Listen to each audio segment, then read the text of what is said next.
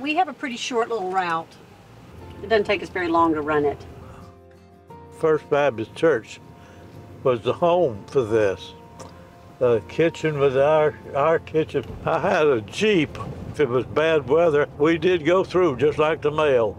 Could it be fair to say that you have been working with Meals on Wheels since 1974? Whenever they started, that's been 30 some odd years ago.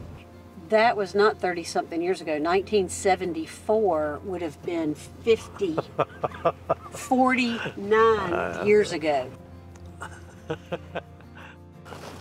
Looks like a pretty good meal today.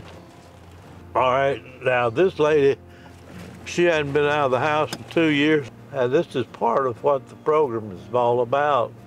This slows you down, but this is what they want us. They want somebody to talk to. My mom and dad has done this for so long that, we all just think, well, this is what we need to do. We started doing this about 10 or 11 years ago together. He did not become the passenger until They made me sell my car. Dad was still driving in 2020. And then we started driving him.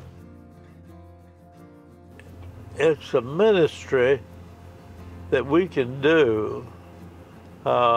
It seems like a small thing in one way, but when you think about it, for these people that are homebound, it means a lot to them,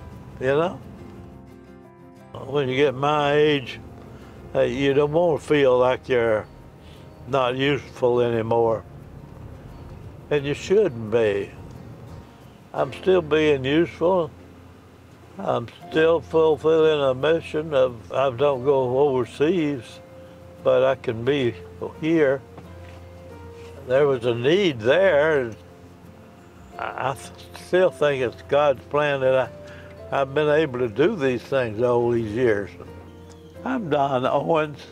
I'm 96 years old. I've been going to First Baptist Church for 96 years. So it's been a while. To me, it's this continuation of church to help people and witness to people. And one way to witness is to be there. You can't do it otherwise.